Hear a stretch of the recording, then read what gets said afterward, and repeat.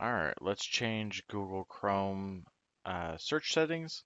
So first thing we're going to do is go up to this little thing to the right. It says, if you hover over it, says customize control Google Chrome. We're going to scroll down to settings here. We're going to select settings. And since I have multiple things going, here we go. Have to bring it over.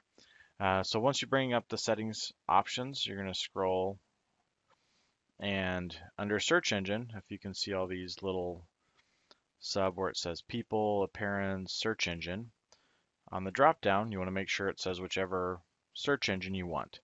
I choose Google. You can also manage search engines, bring up a list, you can add, and all this other stuff. Um, it's really basic, but if you do have a preference, again, mine is Google, but whatever yours is, this is where you need it to be in order to have it be whenever you type something in.